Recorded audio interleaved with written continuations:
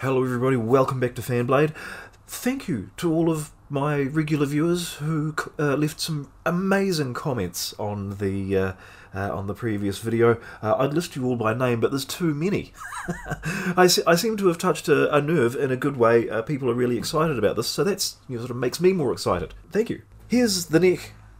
It is currently a square block. Everything on it needs to be rounded a bit because it's very sharp. I need to make a radius sanding block, and a long time ago I made a video about making a radius sanding block cutting jig. Well, right now is the first time I'm going to use it since I made that video way back when. So let's get to it, because I'm going to need that very shortly.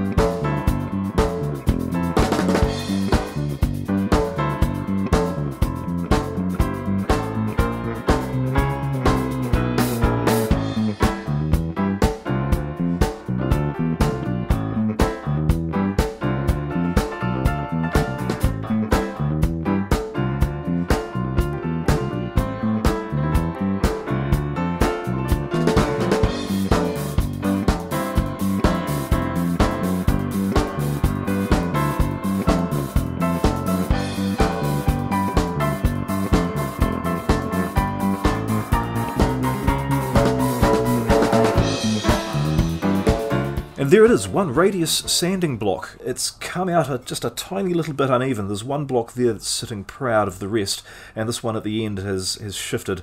But that's okay. I can give this a little bit of a sand on the inside just to even it out, and by the time we get some sandpaper double-sided taped to that, should be smooth as anything. Or, well, as smooth as 40 grit sandpaper anyway. It'll be the right shape. Speaking of shapes, it's a heck of a shape to try and sand out of there. So I'm actually not going to sand the entire thing. I've just done some maintenance on my Stanley 220 block plane. This thing's ready to go, so I'll be clamping the neck in the vise and planing down, checking as I go with this spare bit just to make sure that I'm getting close, and when I am getting close then of course switch over to this. So, to the sawdust area. Let's make a mess.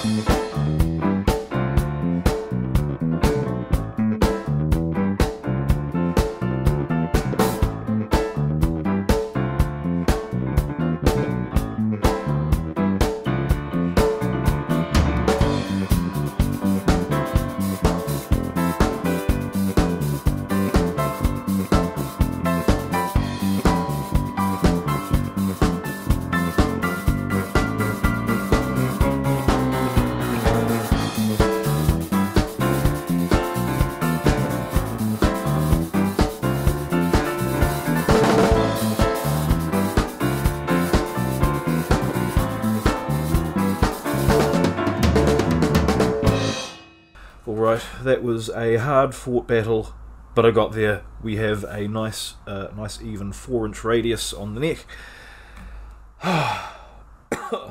It's a lot of sawdust.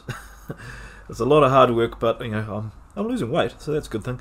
Here is the headstock. I'm going to punch through with a Forstner bit. I was going to punch a hole and then cut it out with a scroll saw, but scroll saws are notoriously wavy, and if you don't have complete control over your workpiece, then it's very easy to make a mistake, especially if you're having to stabilise the workpiece from a long way away.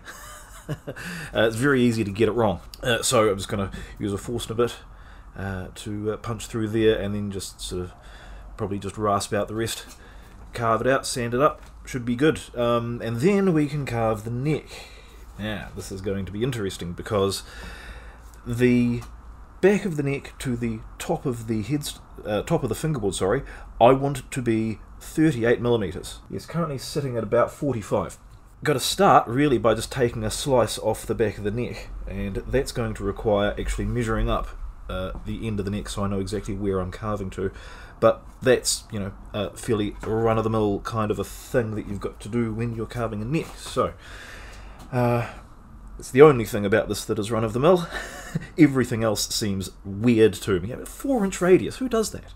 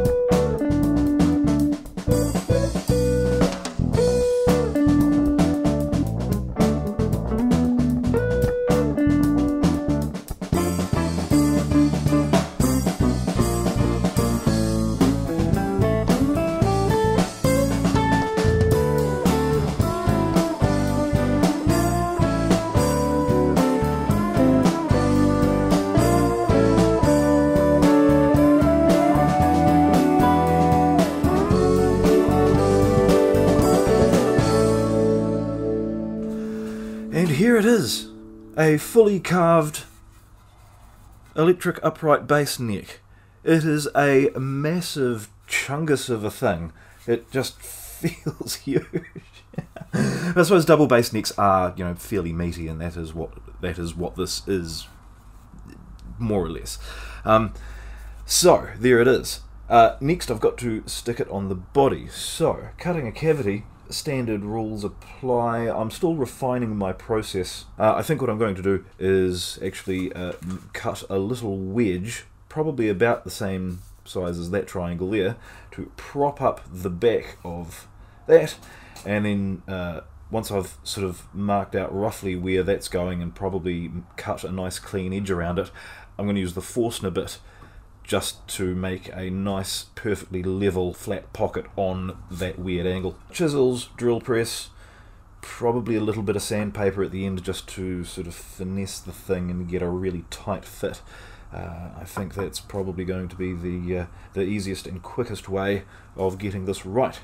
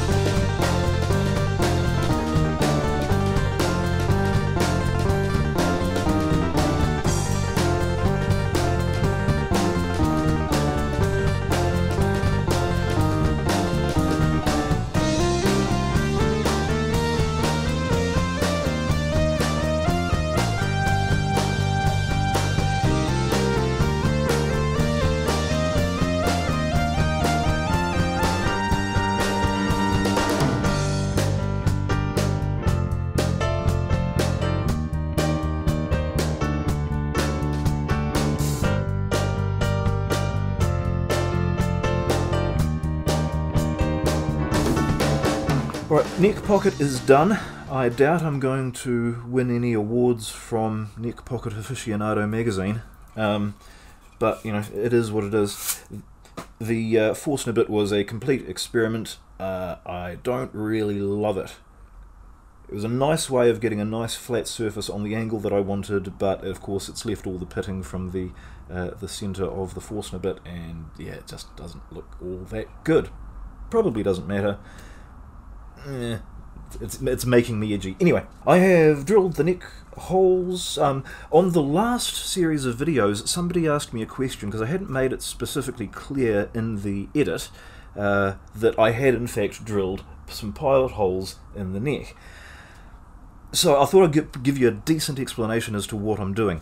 The principle of bolting a neck on is a fairly simple one. What you want is a slip fit through the body, so that the threads are engaging in the neck and they are pulling the neck hard into the body.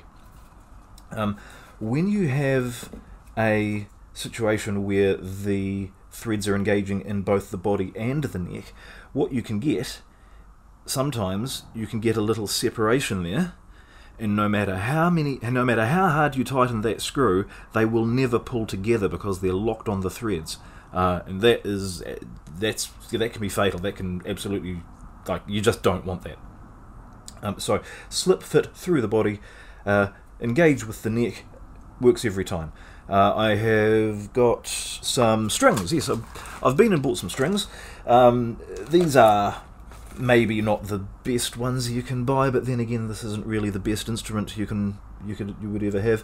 As an experiment, these will be fine. In fact, I was doing a bit of research about these, and it turns out this company in 2021 was bought by Diodario. Okay, I'm speculating that was lockdown related. Potentially they had a downturn in their business, and Diodario came along and said, "Nope, we like you. We're going to give you a whole lot of money. Keep on going." So if Diodario believe in them to that extent, then they're perfectly adequate for what I'm doing. In fact, it actually says on the back of these, Diodario and Company Incorporated. So yeah, absolutely no complaints. So, going to put the neck on. I'm going to drill some holes. For now, I'm going to worry about fancy things like retaining plates later. It's going to get the strings on it and see what this neck does, because that is the burning question. Is it going to work? Let's find out.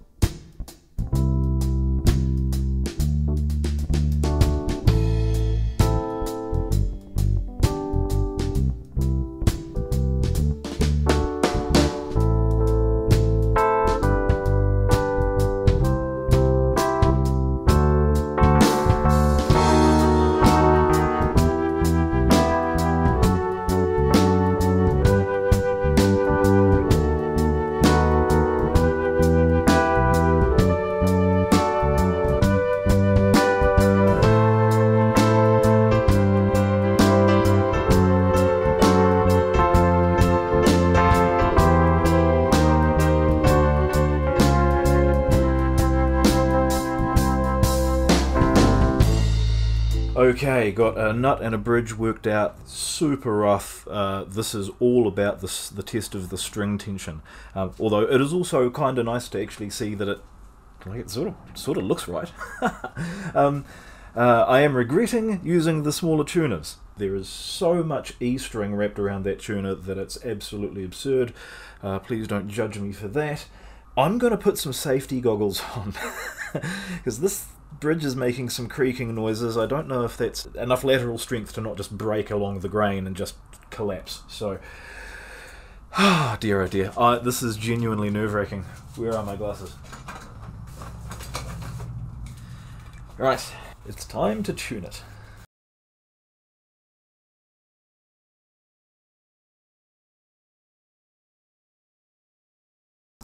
It's at tension. It's actually up to pitch. Almost. The strings are stretching out a little bit, but that's... Wow, so what's the neck doing? The neck is absolutely dead straight. I don't know if you can see that. I'll try and get that on camera. But that neck's got no curve to it at all. It's absolutely dead flat. We have a viable instrument. This is good. This is what we want to see. There's obviously still a heck of a lot of work to do. I've got to work out how I'm amplifying it. Although, hold that thought.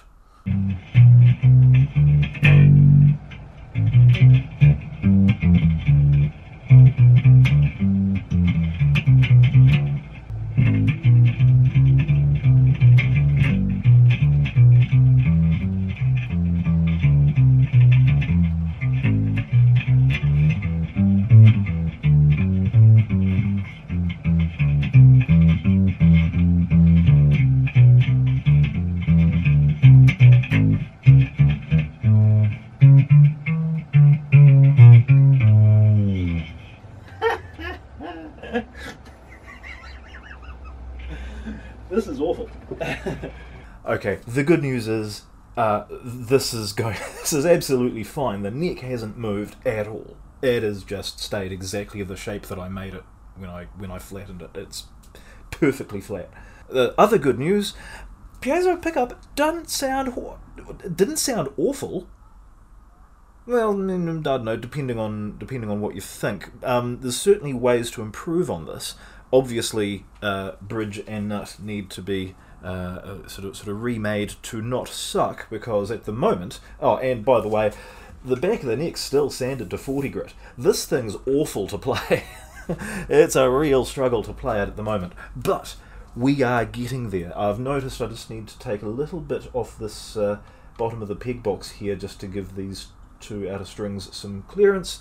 The other bad news is that it's the end of the video. This is going to take some time to take it all apart, do all the final sanding and finishing, make a new bridge, make a new nut. Actually, at the moment, every single piece of this thing is made out of Quilla.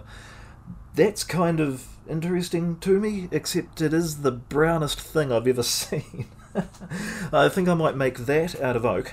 Somehow stain the fingerboard a darker colour just to give it some contrast. But that will all be happening in the next video, so in the meantime, thank you very much for watching, thank you very much for your amazing comments, thank you very much for subscribing, and I'll see you for the thrilling conclusion in the not too distant future. Cheers!